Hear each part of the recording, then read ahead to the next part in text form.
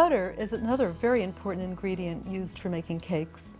There are 4 different types of butter.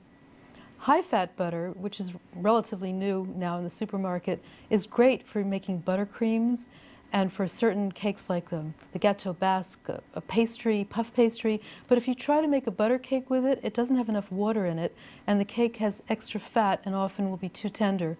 So the type of butter to choose is a no-salt, double-A butter.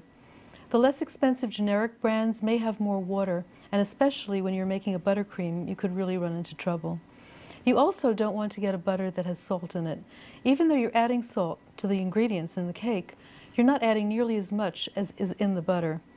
And most salt butter is older than the unsalted butter because salt is a preservative and they can keep it longer, but you lack a little bit of the freshness of unsalted butter.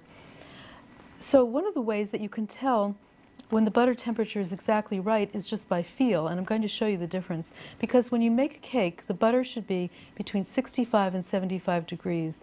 And that's actually its room temperature, but if you're working in the summer without air conditioning or in a hot kitchen, it may be 80 or 85, and then it won't emulsify well in with the cake batter, and it will drop out of the bottom or to the bottom, and it will be pasty. So it's really important to keep the butter in between those temperatures. This is frozen butter, and you can see that it's really hard. I can't press it.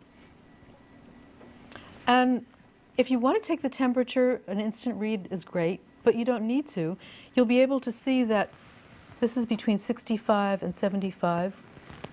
But you can also see that when you press it, you can squish it.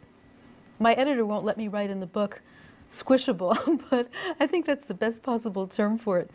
Now this is going to be butter that is too soft, that's been sitting in an 80-degree room. And you can see it's really more than squishable. It's just almost ready to puddle. So you want to use the butter at this temperature. And if you want to speed softening and you haven't taken it out in time, one of the best ways to do it is to cut it into little, like 1 tablespoon, 8 pieces, because once it's exposed to air, within about 10 minutes, it will have softened to the right consistency. My recipes.